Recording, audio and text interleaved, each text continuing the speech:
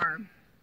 So we're back here on the farm to learn how to do the next stage of your knitting project. We've cast it on in the first video. This next video we're going to actually learn how to do the knit stitch. And what the knit stitch is bringing loops through loops. And so it's not that hard, it takes a little practice, but stick around. And yes, you might hear some sheep. They always have opinions. Anyway, so stick around and I'll take you through learning how to do the knit stitch. Welcome back. So now we're learning the knit stitch. And if you noticed, a little bit of time has passed. We've initially did our cast on stitches. We did about 30 stitches. And we're working with worsted weight wool, remember, which is a medium weight wool, which is easy to work with. And this is, by the way, these are size number 8 needles. There you go. All right. Now, it's nice to work with wooden needles if you'd like. It kind of grabs the wool and keeps the stitches from slipping off too easily. But if all you have is metal needles, then that's fine too. Nothing wrong with that. Okay, so what we're going to do is we've done a little bit of knitting. And so I'm going to show you how to do that.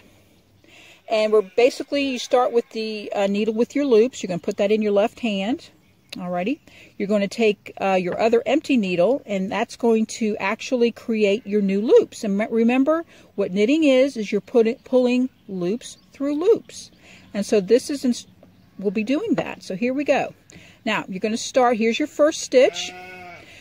By the way, we're at my sheep farm, so you might hear some sheep in the background. They produce this lovely yarn, so they're welcome to argue with me anytime they want. Alrighty, so we're going to take your left needle, you're going to go to the left of the first stitch. You're going to take that needle underneath the right hand needle.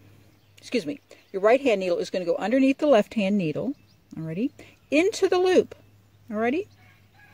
Now, you're going to hold your cross together however you want. I usually use my thumb and index finger of my left hand. Make sure you're, by the way, working with your working yarn. Your working yarn is what is attached to your ball. All right, so make sure you're not using the tail, but you're using the working yarn. You're going to come behind that right hand needle, and you're going to hold it with the index finger of your right hand to kind of hold it in place. And then you're going to pull that loop right through the old stitch. So the new stitch is being formed by pulling that new loop through the old loop. And you're kind of scoot your older stitches to the end of the needle so that your index finger can lift that old stitch off the needle, because that stitch has now been knitted. All right, let's try it again. Don't pull your needles apart too much, by the way. Keep them kind of close together. They're best friends. All right, so now you're going to go again to the left of that stitch, into the middle of it. Your working yarn is going around to the back of that needle. Hold it in place, hold that yarn in place so that you can easily pull through the new loop, through the old loop.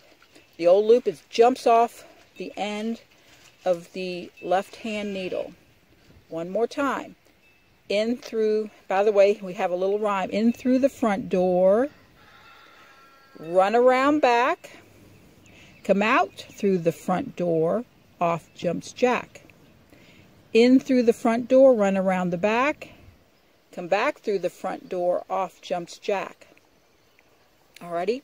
So now we've got 4 new stitches on to the right needle, and then this index finger kind of shoves those down, and this one shoves them up as you're working your row. So, in through the front door, run around the back, come back through that front door, and off jumps Jack. Alrighty, that's a little rhyme I teach my kids when I teach them. So this is kind of how it looks. Now just remember, when you're learning a new skill, it takes a while to develop that muscle memory. So just give yourself little 20-minute 20 minutes to just kind of practice, and then take a break after that 20 minutes. Your brain can only absorb so much new information.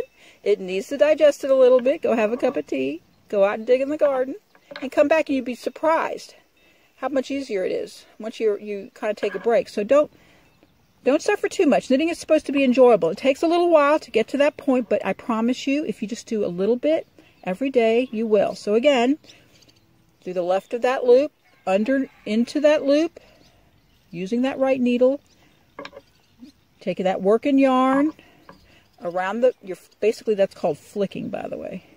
And you're pulling that new stitch through the old stitch, and you're shoving that old stitch off. Now, if you notice, as you're working it, just lifting up that right needle can take that new stitch off, but just make sure you're holding on to the other stitches so you're not pulling off too many stitches at once. You just want to pull off the loop that you just worked. Okay, so again, we're just pulling loops through loops. That's all knitting is.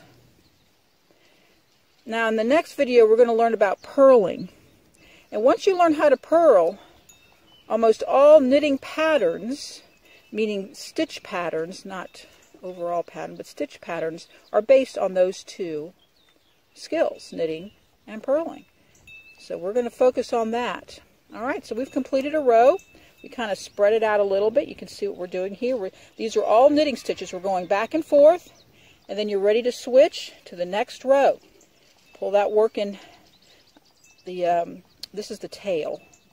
Alright, we're pulling that down. We don't want to knit with that. You'll find out why if you ever do it. You'll run out of yarn immediately, and you got to backtrack. Alright, so here we go one more time. So I hope you all enjoy learning how to knit on a farm where the wool is grown, with our sheep in the background looking on. They love to hear me talk because they think, well, you know what, dinner's coming. Well, it is coming. After I finish this, it's time to feed them some lunch. We've got about 50 sheep on the farm now. We've got some babies. It's springtime, of course.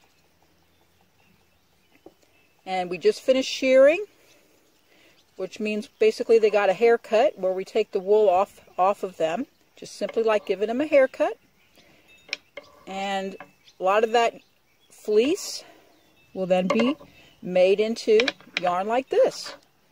I also sell fleeces to spinners who spin their own yarn, and I also teach spinning as well.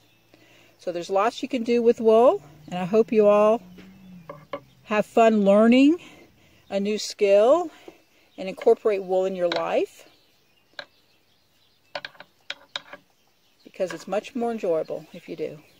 Alrighty, see you next time. Happy knitting!